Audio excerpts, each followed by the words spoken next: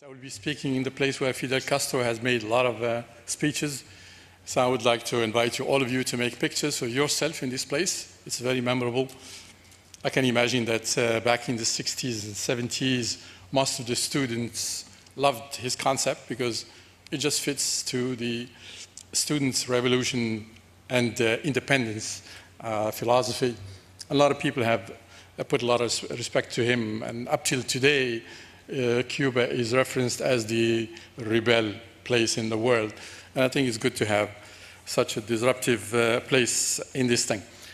I'm going to be light in my little talk, to tell you how the internet has started. So if you think that you have invented the internet, I would like to maybe correct this. There was a little thing called, spider. A couple million years ago, if not over 1 billion years ago, this planet used to be basically belonging to them. So you can imagine that little small piece of a creature saw flying food and said, "Oh, how can I catch this food?" Even the human being, it took it a lot of time, to think about, creating a gun, to get down this flying food, and produce the first net, which is basically or the first web, which is what we have today as the symbolic thing for the internet. This study has been done by NASA, to see what is the immediate impact if you, let's say, expose this kind of little creature on different materials. So the first one is they sprayed caffeine on this spider, and it started losing its genetically, web design. So if you are a coffee drinker, I would recommend that you maybe check on the number of coffee as well as on your genetic attitude in drinking too much coffee. So this is not a thing to oversee. The next one, they sprayed marijuana on it, and it started losing totally its own design. And this is where I start to compare it to the internet when we introduced this famous thing called NAT. So we have marijuana NAT on the internet, which is basically derailing the internet from the peer-to-peer into a telecom internet. And it's there where we have to maybe to focus on it. And some people have been quite smart, to create kind of an end-to-end concept using stun and those technologies. So the little beast is stunned as such. So basically we have gone from internet to internet. And we don't have an internet, we have basically a network of networks. And this is really destroying the best thing that the human being, from an open source perspective, has created. And I think we need to restore this immediately. Now, I'm going to go through some generations. Not only the internet has its own generation, but some other things as well. So, and it comes down to the simplest thing that people understand, which is the addressing. So NCP had 2 power of 28, power to the power of 8, so that 256 computers. And basically, back in 1972, the address space was gone of NCP. So the discussion was to invent something new, and then in 72 as well, Vince Bobcan designed the TCP/IP, but it took them about 2 decades, to get it done. And I'll show you how this thing has come to life. And even with V6, it's only when Al Gore opened NSFNet. This is why he mentioned himself as the inventor of the internet. But it is really a good credit to him that he has done so. And it basically opened the discussion to create the new version of V6 or whatever, V7, V8, V9. There were 4 contenders. And that created a new impetus to have a look at the internet from a clean slate point of view, hence the design of IPv6. And in between, basically from an IPv4 time, we had the first losers. So all those that were against IP, so the SNA, DACnet, and Novell IPX, although Novell was a very good one, especially the auto configuration, which was quite interesting in IPsec. IPX which was adopted in IPv6. That's why we have the auto-configuration, which is a very important thing. And then we had the OSI world. Even the ITF IIB wanted to have OSI as the next thing instead of IPv6. So hence, there was a reshuffle of the IIB and then the introduction of the ISG in order to have a kind of safe harbor, or not that some small group is going to decide on the new internet generation. And CNP was driven again by the US government and NATO and the like, so it became a government internet. Most of you most probably don't know that the US government has stopped using IPs between 1986 until 92. Okay, and they came back in 92 when Al Gore decided that IP should be the way to go. So they don't call it IP, they call it commercial off the shelf. Okay, so that's why they say commercial stuff, because I can buy routers basically at a very low price, because the CLNP-based routers, they were costing 10 times the price of an IP router. And then we had new guys that wanted even to challenge IPv6. So that's the WSIS, the IGF, and the ITU, without any protocol, but they were just chasing basically ICANN, and also the registries, to become the 6th registry on this planet. So there was an attempt, to control the internet from a government perspective. Then we had also an interesting thing, which is work going on, which is the ITU, and they wanted to create a phone-based internet. So using the phone numbers that we have today, and this project is still going on within the ITU, chasing basically the ITF as such. And the biggest one that is running currently is called the Clean Slate Internet. In the US, it's called Genie, and in Europe, it's called Future Internet. The European Commission has spent about €3 billion so far on Future Internet, and we have not seen anything that is a code, and it's running as well. So it's just fancy slides. The only thing that came out of Genie is basically OpenFlow. So that's a project that was done in Stanford out of the $10 million that the US government has allocated to Genie. Then in the meantime, you have new protocols. So this is the fact that we have not been pushing V6 the way it should be. It gave space and time to others to bring in new solutions like CCN and ICN. They are chasing IP as well. And we have now a new one called New IP, which is basically based on SDN NFV. So NFV is now under design by ETSI, but since the NFV design so far is way too late, so a new group has been formed through different outfits, especially the ISPs and some vendors, and they wanted to create rather a kind of interoperable NFV between the various players, and if it works, that will be the de facto standard. Okay? But nobody discusses IPv6 in this place. Then we have the latest one is called NGP, Next Generation Protocol. So some group is trying to see whether IP and IPv6 are going to be the best fit for 5G. So this group has just been started a month ago. So when you don't promote your own technology, it gives space to others to come in and bring in new things. But so far, we are safe in order to promote V6. Now, if we look at the wireless generations, we have also the famous 5 generations. So the 1G, 2G are non-IP. And when we started the V6 forum back in '99, 3GPP also started exactly in the same year. And we had the chance to visit them and explain to them there is a new protocol called IPv6 and they should adopt it, because they were defining themselves a new packet technology for 3G. And you can imagine if we didn't convince them, and by coincidence that IPv6 was there, your smartphones today will not be connected to the internet, but to something else that we don't even know. So it's very good to discuss with the other partners and then see where we can put effort into this. So I've been a board member of 3GPP since then, so I'm watching that thing, and we have even put an IETF, ETSI, 3GPP, RFC, which allows 3GPP to use the IETF RFCs without changing anything, which makes sense. If they start also messing around with IETF standards, we'll have a little disaster. So At the beginning, we specified IPv6 for IMS exclusively, because that made sense, and IMS is where the business model exists. But through the spectrum collapse that we had back in 2000, basically most of the mobile operators had to pay billions of dollars in order to get spectrum.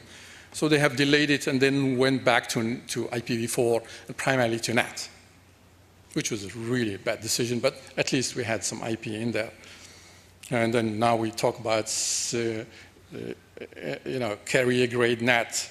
Since when NAT is carrier-grade solution? So this is not a abnormality that we have.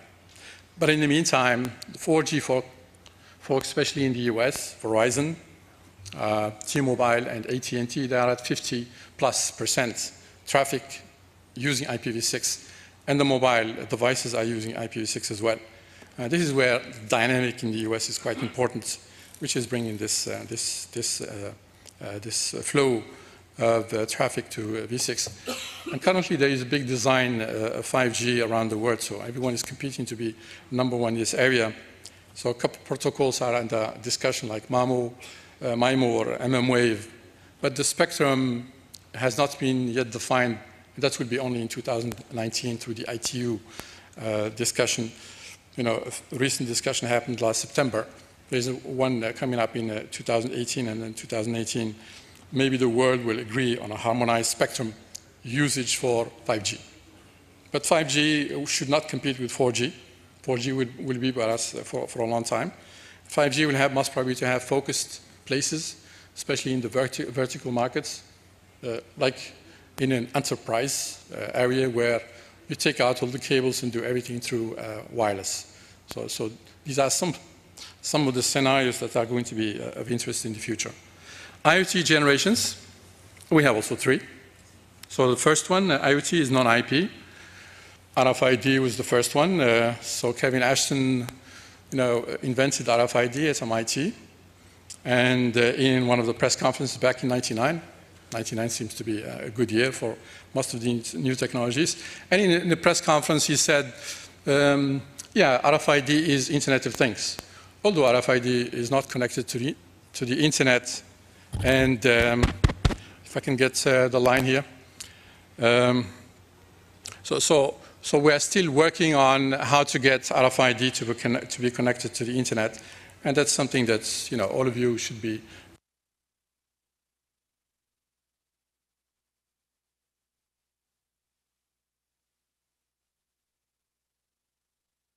Can you hear me? Is that okay? Okay. And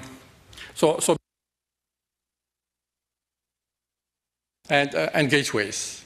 And the beautiful model of peer-to-peer, or in this case end-to-end, is fundamental for IoT. So again, we are introducing gateways for such a fantastic technology in the future, especially when you have zillions of devices that are going to be connected. So we are now toiling in order to get the next generation of IoT devices. So all the smartphones and smart sensors and smart actuators and so on will have an IPv6 stack in it. So there is plenty of work to be done in the various SDOs in order to convince them that's the way to move forward. But there is always resistance, which is quite normal. It's lack of knowledge. It's most probably they want to create their own market, their own place, and everyone is trying to have its own proprietary solutions in this area. Then we have the data generations. So the first one is all of this kind of non-IP, telex, fax, and so on and so forth that was with us. It's interesting to find that one of the first disks that was found back in 1906 in Crete, and it's a disk out of terracotta. And it was interesting. It was already about 3,000 years before Jesus. And the encryption in it is the adoration of the mother of Crete. So, the ladies, they had more power in the past, so we have taken away their power. So I think the ladies should get that same power back. But interesting, in that disk, it was written from outside to inside and on both sides. So the disk, basically, concept existed, It needs only time to put it on some hard disk. Now, with big data today, we have a problem with IPv6 because we have Hadoop and it has v4 embedded into it, and they cannot use v6. As a matter of fact, they have a script to disable IPv6 out of it. So, Jordi, if you have a bit of time to look into Hadoop and make it work with v6, that would be a major contribution because it will have an impact on IoT as well as on the data in the future as well. So big data is going to be a lot smaller than big IoT data. And the big IoT data will be more important when you have the results instantly. So you cannot archive the data and then try to exploit it. So it has to be while streaming the IoT data that you can make decisions right away. That will be most probably the biggest contribution that we can do in this area. So this is something really we have to watch because Hadoop is blocking basically IPv6 in big data as such. That's why the big data guys, they say, it's network layer, it's none of our concern. We shouldn't even look into it. So we have plenty of people that are trying to position themselves to be, the drivers of, all of these kind of smart cities, Internet of Things, and the various sectors that are trying now to converge, to create a harmonized standards. And basically, it's more important to see these vertical markets that are going to use Internet technologies. So far, they are using their own cables, it's proprietary networks. So the car industry, we see movements within Google and this and that. But in Germany, you have Industry 4, which is still not willing to use IPv6. And I think we have a great effort to drive the v6 philosophy into these people. So basically, this end-to-end model is fundamental to anything we do in the future. And v6 enabled this, and this is very important that in this region, we should look into making this happen as well. So when we look at the overall penetration of v6, 10% is really a lot. As a matter of fact, we knew right in the beginning, we were not naive, that it will take us at least a decade to get v6 kicking off to 10%. Because of the issues I mentioned to you, resistance from different players, especially outside of the internet community. But now we find the resistance within our internet community, so we have to even convince ourselves in order to move forward. But if I look at the networks like Germany, basically v6 is almost done in that place. And the biggest driver is the US. Without the US, v6 will never happen. So it's there. So we can just take it for granted. We have to do it in this place as well. So comparing the core v4 to v6, we're almost there. So there is no, the past time we have spent on v6 has really paid off. And then it's not really the 10% of the worldwide, which is important. I remember back in '99, we had only 10% worldwide IPv4 penetration. That's all we had. We had about 300 million people using the internet. And today we have basically the same number. But per country, if I look at Germany or let's say Belgium, they have already 55% v6 adoption, which is amazing. And this is due to the core people that are driving it. Like Azael was saying, you need to have stakeholders to drive the technology in your country because they are the best practice to get proper documentation about how we did it and who has done it and why should we interoperate and what is the success story and where is the business case and so on and so forth. And that work is really fundamental. And not only the v6 world does it, every sector has its own forum to promote their technologies. So you shouldn't be surprised that Ecuador, Peru, and Brazil are ahead of even many other countries in Europe, and obviously even China, which normally should be among the very first one because the government pays for it. And you shouldn't be surprised that the number one is from this area, the island of Saint Bartholomew. They have 100% achieved. So it's next door to you. So it's not impossible. On top of that, you have, as I mentioned, Ecuador, Peru, and Brazil. Even Brazil has about 12 million people using V6 without even knowing it. So most of these people don't know that they are using V6. The beauty will be when they understand, especially the developers, that they have V6, that's a routable IPv6 address, then I can start do peering with somebody else that has an IPv6 address. Then people will communicate between them. Today you can do that with V4, because none of you has an IPv4 at home, a routable one. Okay, so you don't have that facility. That's a major, if not the best feature we can get. As a matter of fact, you will not get one single IPv6 address, billions. You can have them in a /48 or 56. You've got as much as the current internet address space. And that's very important for innovation, inventing new applications. So if I look at the websites, 28% of the top 500 websites that drive basically 80% of the traffic around the world, they are already V6. So I didn't get any numbers from this part of the world. But this slide is to compare it to the next one, which is DNSSEC. And the word is talking about DNSSEC like mad. When you look at the adoption is 1.2%. 1.2%. That's absolutely peanuts for the value of this technology. All the banks are ignoring DNSSEC. As a matter of fact, in my view, DNSSEC is more important than IPv6. So a lot of banks are getting hijacked, and they have to refill the accounts because they don't want their people to be upset or to find out that their bank is not protecting them. The other one is SIP. We talk about SIP for decades, and the penetration is still very low. So I guess the various task forces and fora and so on around the world are doing a very, very good job. So this evolution, I want to go a bit in detail into this RFID.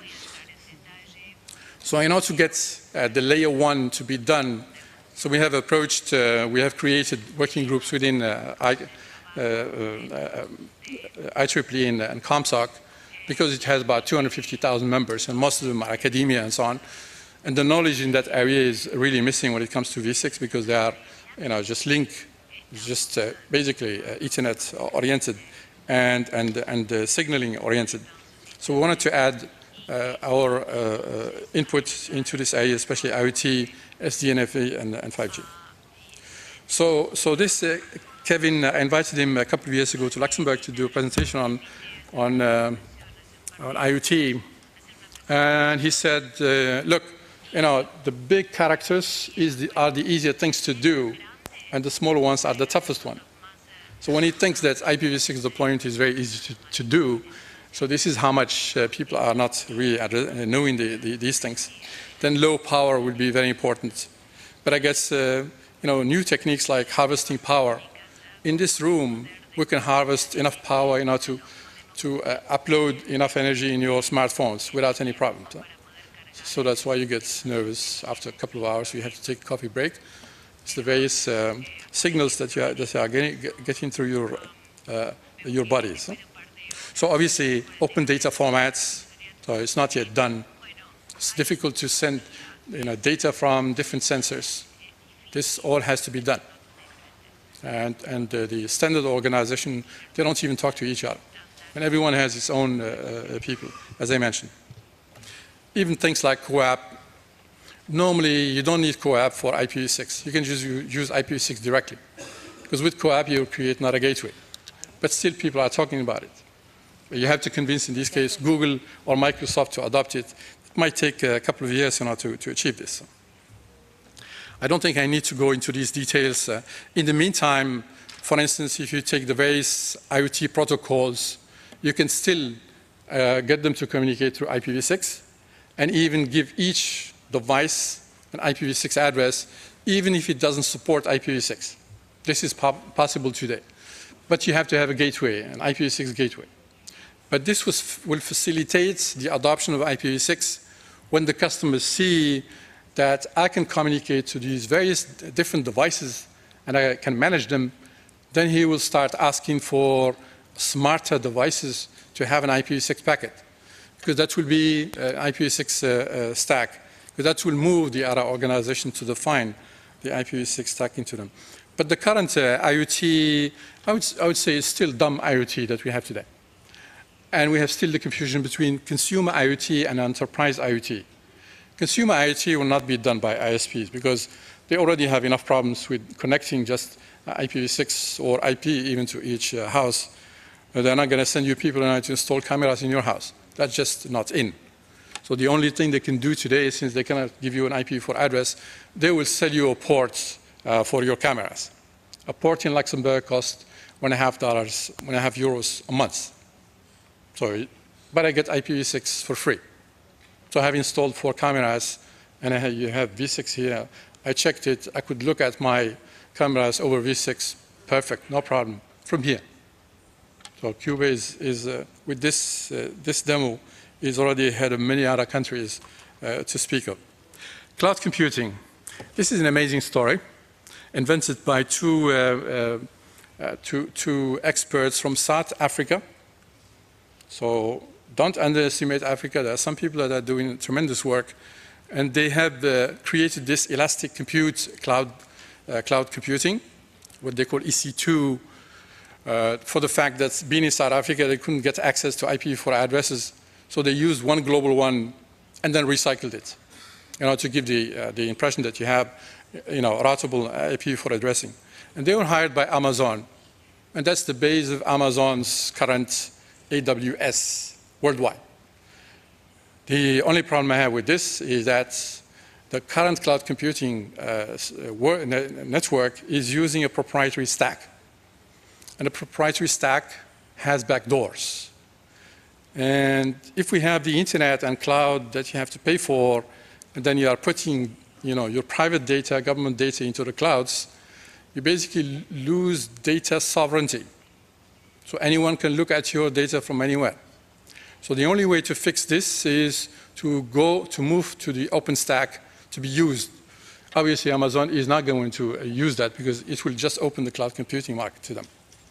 So one of our tasks is really to promote OpenStack based on IPv6. That will give us the data sovereignty, that you can make sure when you have an open source stack, the security researchers will look at the stack and see what kind of backdoors are there. And they will be able to make sure that the data is not going to be going from one place to another one. And this is one important thing.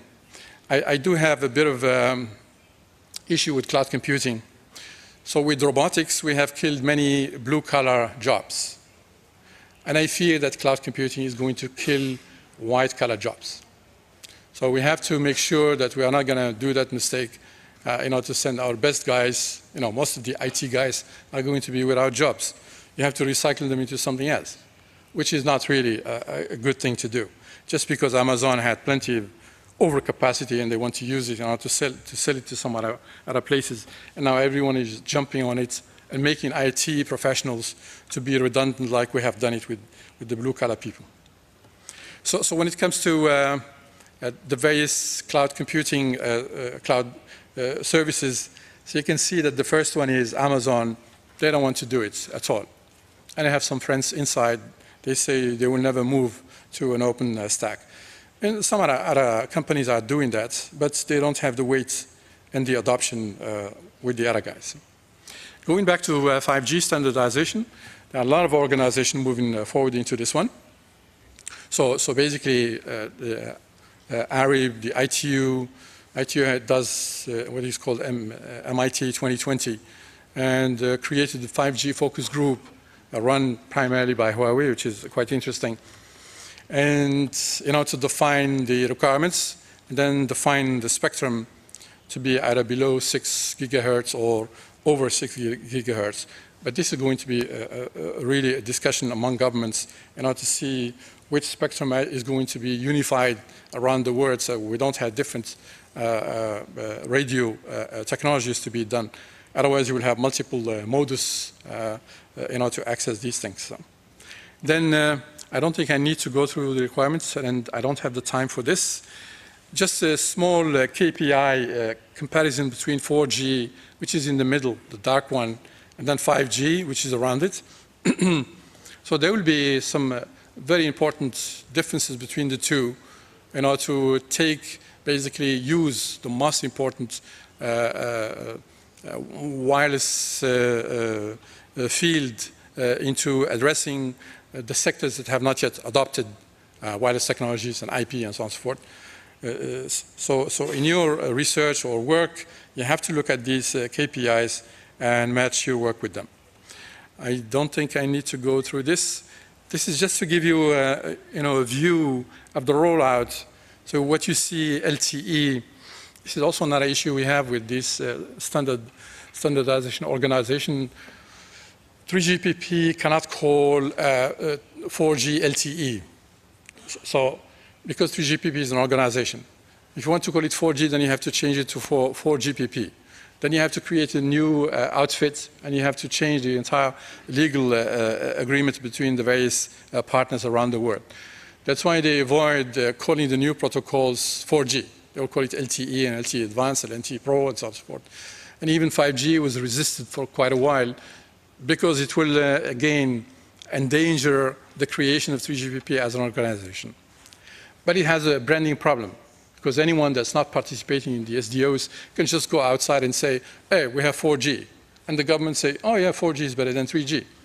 So, this is happening in the US and in some European countries, that people are using this vacuum branding definition in order to do this. But if you look at the LTE curve, it's going to go way to 2040. So 5G has to have a real business case and real technology focus where it can make it. And in our discussion, if I look at the hourglass, basically radio is just one little portion of the entire work. As a matter of fact, copper can deliver already gigabits access, and fiber even terabit. So the weakness we have is radio. But it's the most formidable thing because it's easier to deploy. Although it's expensive, but easier to deploy. But there we are at 100 megabit per second. So what you want to have is to have fiber in the earth and fiber in the air. That should be 5G. But in this case, that will open a myriad of applications in the future. One word about SDN. So we have, currently a debate about how should SDN and NFV work. If I take SDN and NFV, they need three things to work all the time. One, it has to be always on, so the network should never go down.